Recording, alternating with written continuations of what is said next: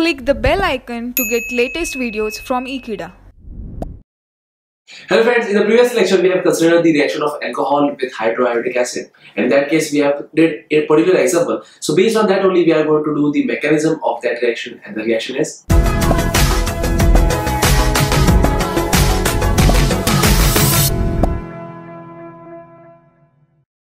So friends, in this topic we are going to talk about the mechanism of action of that is hydroiodic acid on 3-methylbutan. So this is the reaction, or this is the general reaction that I was talking about in our previous example. So in this case basically this alcohol, which is nothing but a secondary alcohol, it will react with hydroiodic acid, so that the alkyl halide that we would obtain here, it will be a tertiary alkyl halide. So how the reaction proceeds in such a manner that is from a secondary alcohol we would obtain a tertiary alkyl halide. So this is the main thing that we are going to talk about in this mechanism. So talking about the mechanism, this is the mechanism where I am going to talk about in 3 steps. So let me talk about the first step. So in this step 1, that is we have to consider the main reactant, and the main reactant is nothing but the secondary alcohol that we have considered in this reaction, that is CH3, CH, that is CH3, along with that of that is CH, here it is OH, and here it is CH3. So obviously we are reacting it with HI, that is hydroiodic acid, and obviously this hydroiodic acid is very much strong, so obviously it will produce H plus ion very easily. So that is the reason, that is the H plus ion that is been produced due to the hydroiodic acid. Now in this case, this H plus ion, it will attack this oxygen atom, which is basically partially negative charge. So that's the reason that this hydrogen ion, it will attack this oxygen atom in such a manner that is the product that we could obtain. Here it is CH3, here it will be CH, here this one will be CH, and this one will be CH, and this one will be methyl group, that is CH3, and this OH will be turned into that is OH, and this one is the H plus ion that has been attached over here. But if you will observe, that is this oxygen atom has a valency of 3. Obviously in this case basically this oxygen atom is not very much stable, so obviously it will have a positive charge on it.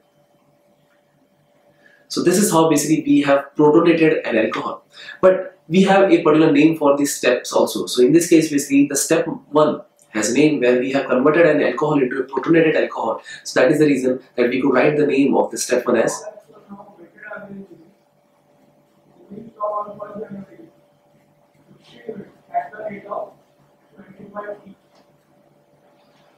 protonation of alcohol. So this was related to the step 1, and now let me come back to the step 2.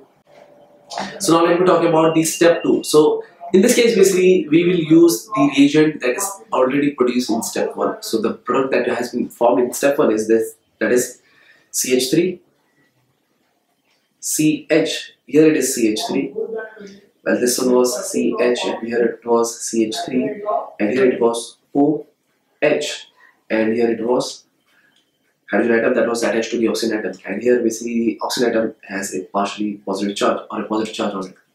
But obviously this is very much unstable. So that's the reason that this water molecule, it will be removed.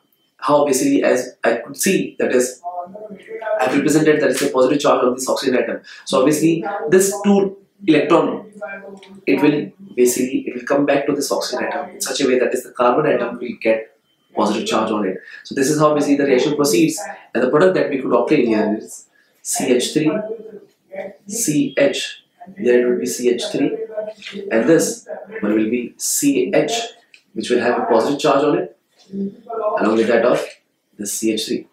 But meanwhile the byproduct that we could obtain over here, it is H2O. So this is the product that we have formed over here, and now this one would be used in step number 3. But we have to give a particular name to this one also. So as this is a compound that has been formed, and this is the one which has a positive charge on it, so therefore we could say that is a carbocation has been formed. So therefore the name of the step 2 is formation of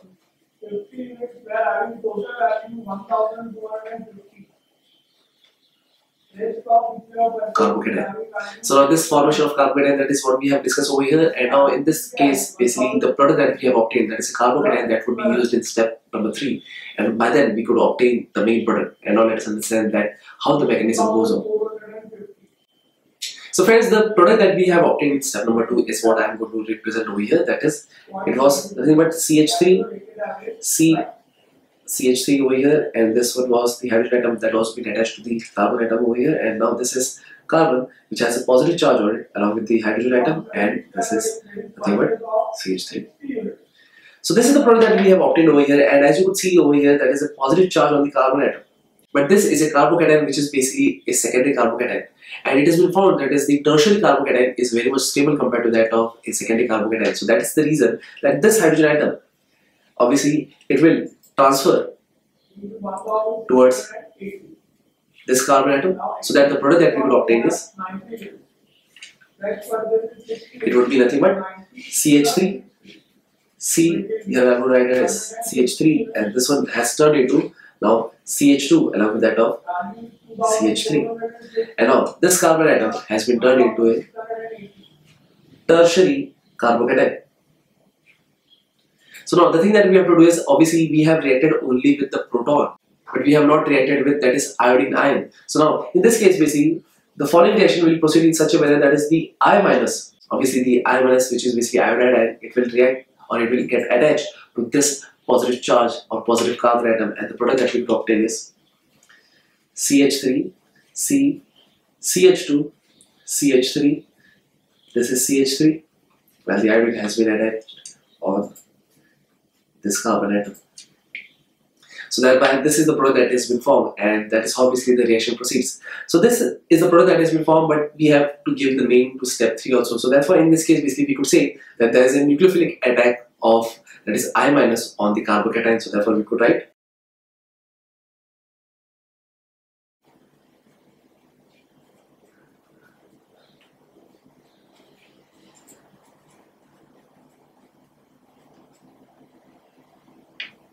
So therefore we could write the name of step 3 as nucleophilic attack on carbocation. So this is what the product is being formed, and this is how basically we have discussed about the mechanism of this reaction. So that's it. So thank you friends for watching this video. I hope you have understood this reaction very clearly, and I hope I will see you next time. Till then, don't forget to subscribe to Ekeeda channel. Thank you so much.